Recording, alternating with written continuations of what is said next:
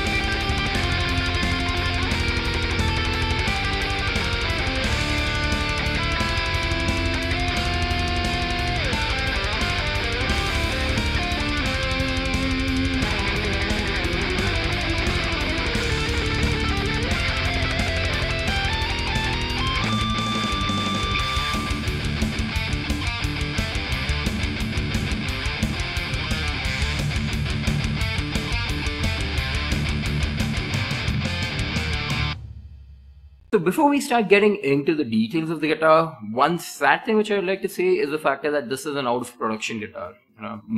Technically when you think about it, most of the guitars which I own now are currently out of production.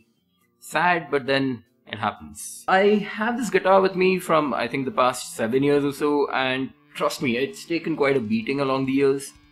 And this has been my primary guitar, I think, like all the way through. Like even till date, this is one of the best guitars which I use for all my recordings.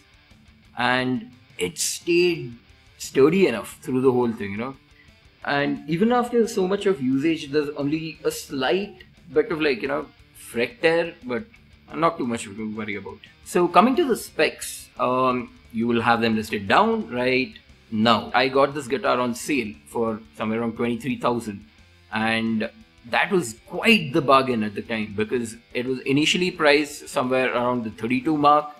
And Futados was just having like a really weird sale at the moment, and I ended up getting this. So as you guys could read on the spec sheet, the main standout of this guitar is the through neck construction.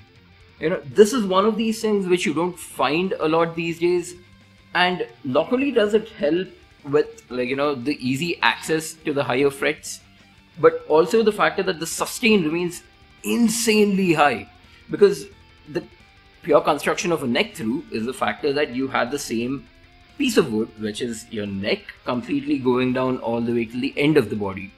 So this coupled with a through body tom bridge kind of gives you an incredibly awesome sustain. Coming to the neck of the guitar, I always kind of feel that ESPs kind of have this really good balance when it comes to having the girth which is needed for a really good tone, and the thinness which is kind of enough to give any kind of playability, whether you want to shred on anything or you want to kind of have some bluesy licks. So good going ESP. Coming to the modifications which I've done for this guitar, it's nearly stock other than the factor of the pickups. Not that there's anything wrong with the stock pickups what you get. I kind of at the moment have whatever I got with this guitar hosted on one of my other guitars. I wanted something which kind of would get me through all the different stages, may it be practice, may it be studio sessions, may it be live gigs.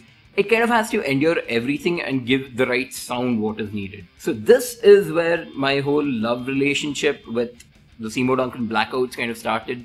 Because back in the day, I wasn't all that really, informed about tones and stuff like that. But from what I could hear, I felt the Blackouts kind of had this perfect balance between the attack what is needed for most of your leads and also that kind of passive feel, even though that it's an active. Like, it doesn't sound too weird out. I mean, like, see, whenever you play a chord, per se, like,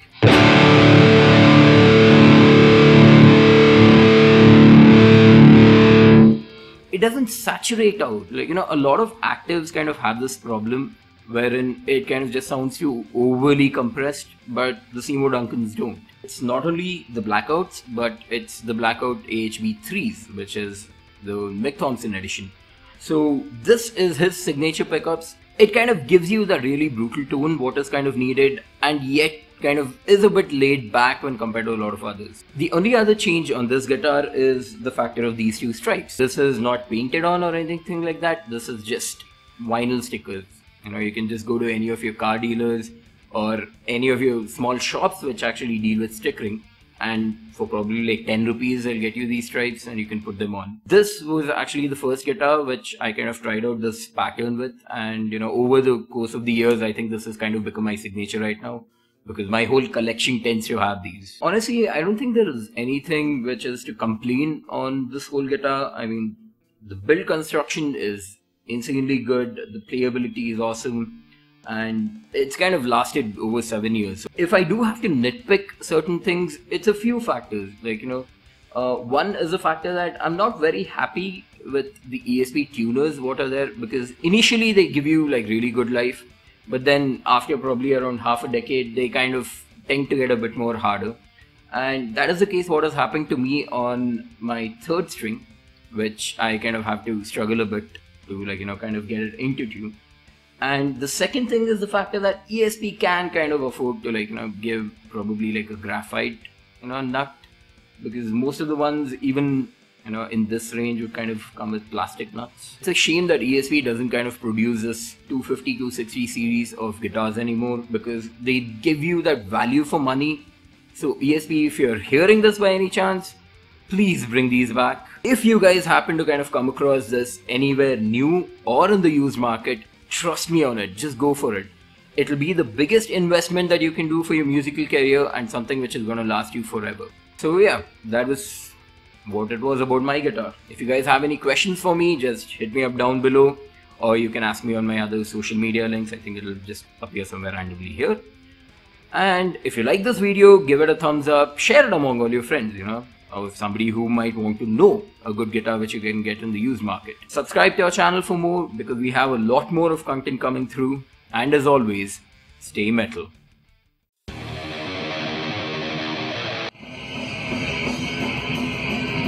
We are dehydrated, watch Tuggtv, stay metal! Stay metal.